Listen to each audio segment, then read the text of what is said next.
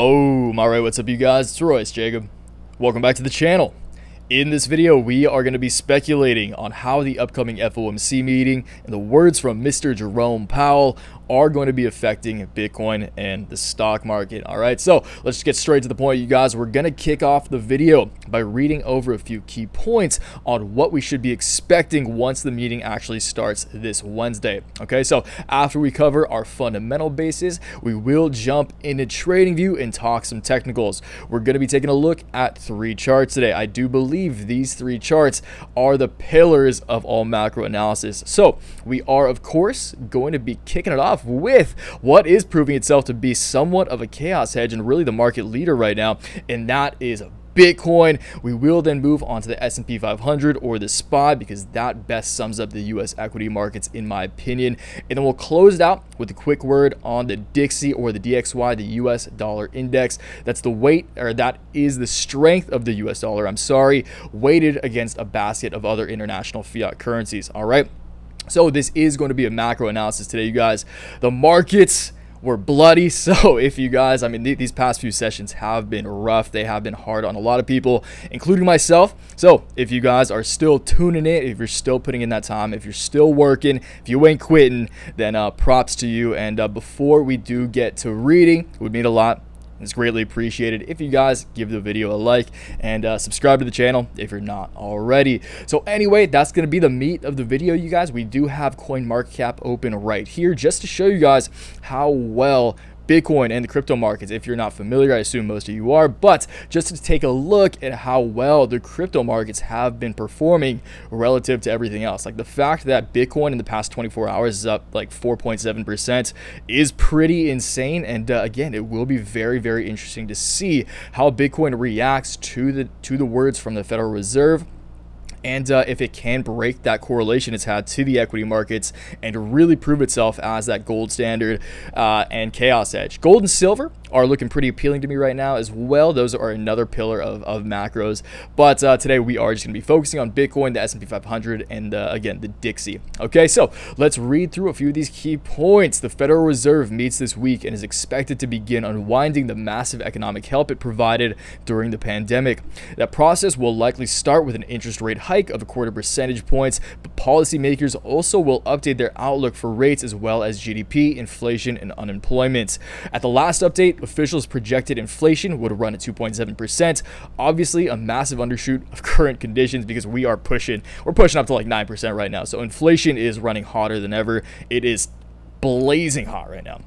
Okay, so a few more quick words, and then we'll just dive into the charts, and we can expand on any fundamental points as we go through the technicals as well. All right, so the Federal Reserve this week faces the monumental challenge. This is a absolutely monumental challenge. It's like turning a cruise ship on a dime, which is kind of what they have to try to do, but almost kind of, you can't blame them, but you can blame them at the same time for injecting so much damn liquidity into the markets. The monumental challenge of starting to undo its massive economic help at a time when conditions are far from ideal. Yes, the macro geopolitical situation sucks.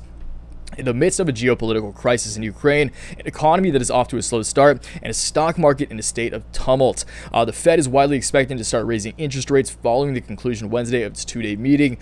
Those 3 elements pose a daunting challenge, but it's soaring inflation that the Fed will focus on most when its meeting starts Tuesday. So just to sum it up, you guys, it would be extremely surprising if the Fed chooses not to raise interest rates, and honestly pretty disappointing. It's bad news for the markets as we're already seeing right now. I do think a lot of the worst case scenarios, like I don't think they can say something that the markets would be surprised by at this point, and I actually do think a lot of worst case scenarios are already priced into the markets, like S&P down, ARK down to lows that it hasn't really seen since 2019, or the ARK Invest, the ARK Innovation ETF, down 6% today, is at levels that it was at back in 2019, and I was actually trading that myself today. So excited to see what happens in growth sectors.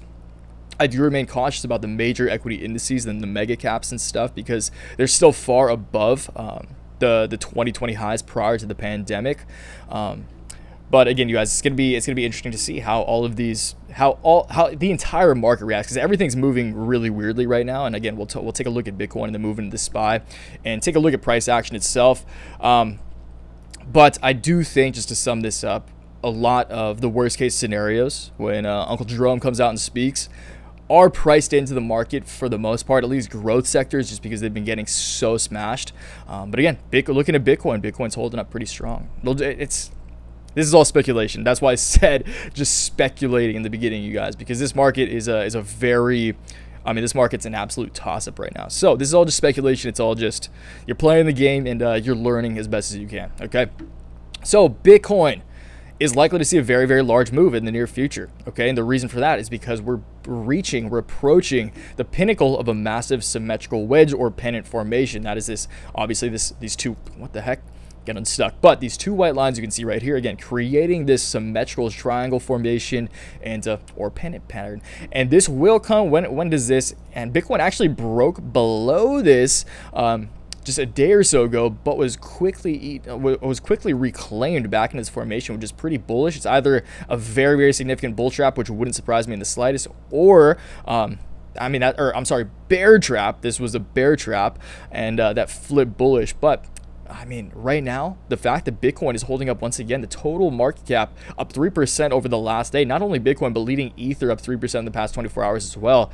And obviously some alts doing very well as well in the wake of just, again, the fact that altcoins are doing well, and like something like ARK Innovation ETF, which is a bunch of like hyper growth, revolutionary US companies, which I do think is very oversold right now, if I'm being honest. But I'm not going to go on that tangent. Regardless, the fact that hyper-growth stocks and equities are doing so terribly and altcoins are in the green is pretty crazy. And that really speaks to the strength of crypto right now. So just looking at that very, very basic trend, crypto is obviously holding up better than like tech and the NASDAQ and everything. So if the markets do bounce, which in the case that a lot of these rate hikes have been priced in over the past two sessions of trading. Again, Friday bloody today was like probably the bloodiest day I can recall seeing in a very, very long time. I mean, this is fear, you guys. This is absolute fear. Bitcoin's holding up better, and in the case that we do see a bounce in the S&P, in the NASDAQ, in ARK Invest, in the Russell 2000 small cap index, it's pretty likely that Bitcoin will resolve this to the upside. Okay, but in the case that, I mean, the Fed, Uncle Jerome just comes out absolutely swinging, then I do think it's very likely that we do see a break to the downside. But again, like, there needs to be a flight to safety somewhere. And before we dive into the S&P 500 chart, which looks pretty damn bleak, I do want to read you guys a few short, just pretty much two thoughts from the newsletter that I sent out this morning to all of you guys. So, a good insight into the emotional or irrational state of the market at the moment is the dynamic we're seeing play out across the macro board. S&P, NASDAQ, and Dow are all in the red, so we can say that equities overall are predominantly red as well. Crypto is holding up surprisingly, but not in the most impressive manner. But hey, at least it's staying afloat in the wake in this bloody ocean. And gold and silver are both down pretty significantly. Even oil and energy are tanking. But here's the weird part. The US dollar, which is why we're looking at the Dixie today, or the Dixie, is also down. So everything was in the red. Usually when gold, silver, Bitcoin, inflation hedges, and the equity markets as well are in the red, where's that capital going? Like, the dollar is usually green. So it's usually a flight to safety, which is in the global reserve currency that is the US dollar. But even the dollar was down. So where is all of that capital going? It's almost as if it's just disappearing into the ether. I mean, not in the sense of into thin air, but maybe some of it's going to Ethereum as well, because it's holding up pretty well. But again, you guys, it's weird. This is a very weird and very unnatural dynamic to see. When you see, again, the Dixie down, this chart just did recycle about an hour ago, so that's why even Bitcoin's looking red right now.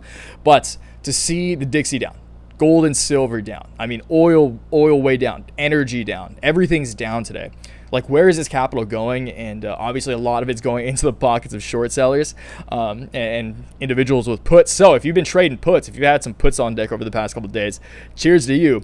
It wasn't me, but yeah, like it's just like, where is this going? And it's just unnatural. So we'll just have to see. Again, you guys, this is just a lot of game theory and just fun in the thinking and trying to see how this will play out.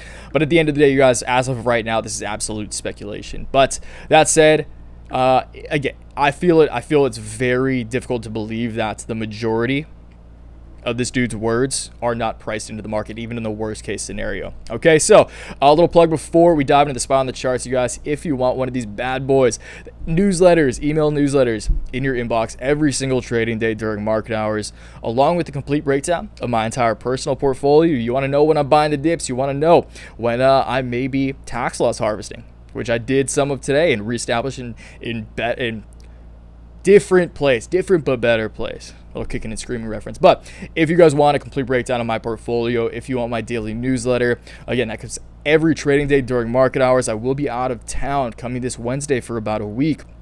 Actually going to the first NFT art and music festival, which I was invited out there to live mint my my Utopian NFT, so I'm very excited for that. But we'll be out of town, not sure how much I'll be recording, but it is my obligation to you guys, to the real wave Sam, to the real ones, to the paying subscribers, to write that email newsletter every day, update my portfolio, and I'm going to be trading while I'm up there still too. So if you guys want this, it's greatly appreciated. I do my best, and I do really believe it's worth your hard-earned money. It's $15 a month or $40 for every 3 months. Give her a go. Just unsub if you don't like it, but appreciate if you guys check that out. It's first link down in the description box below.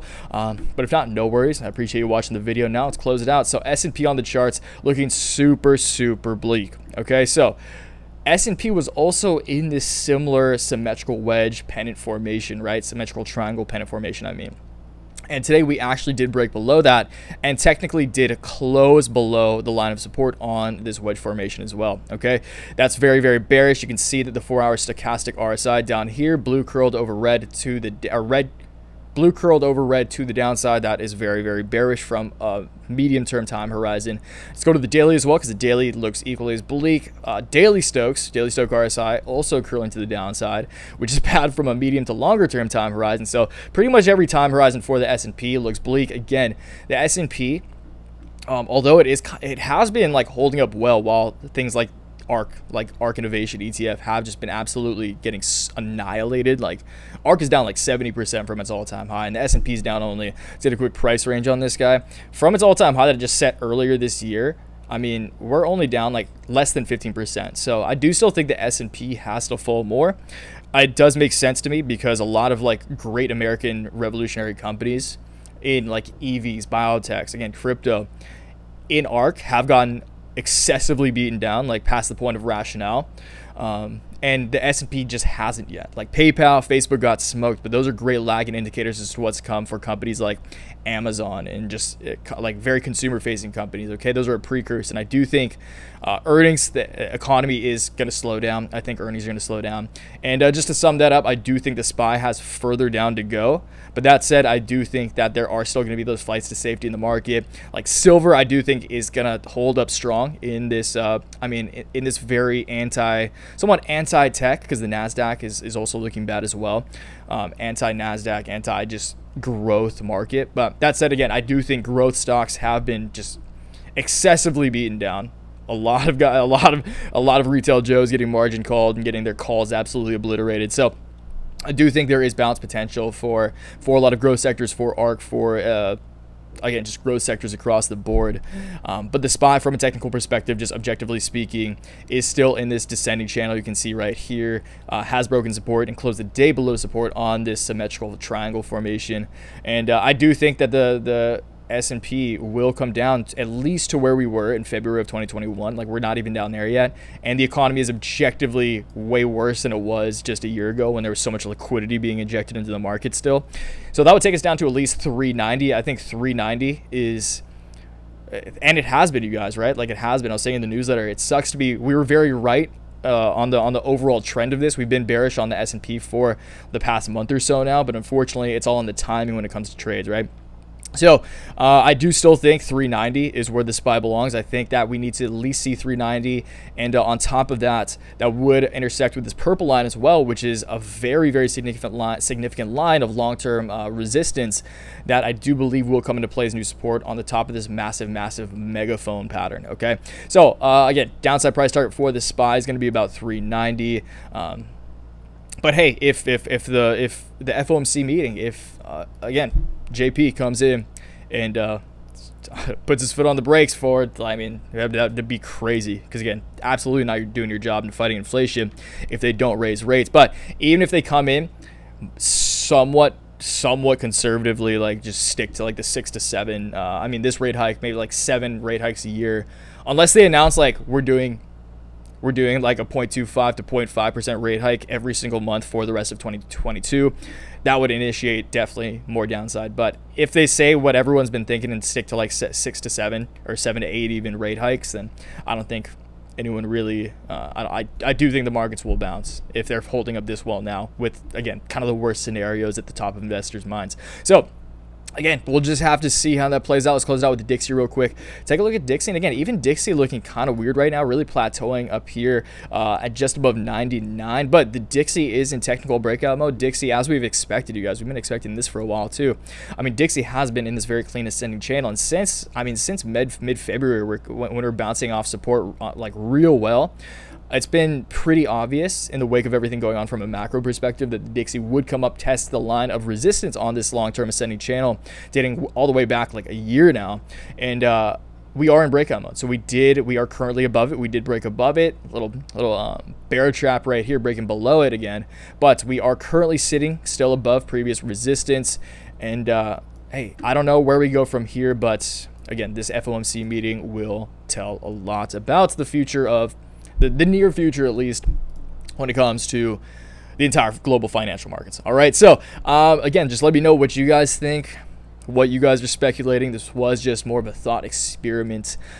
In this market, everything's just kind of a thought experiment and rampant speculation. But again, that's the game of being an investor, being a trader, is doing the best you can, making the most rational decisions that you can with the data set that you have available to you. And that's what we're trying to do here now. And yeah, let me know what you guys are thinking down below. So I'll catch you guys downstairs in the comments. And as always, appreciate you guys. Until next time, always remember, take action, make waves. Peace.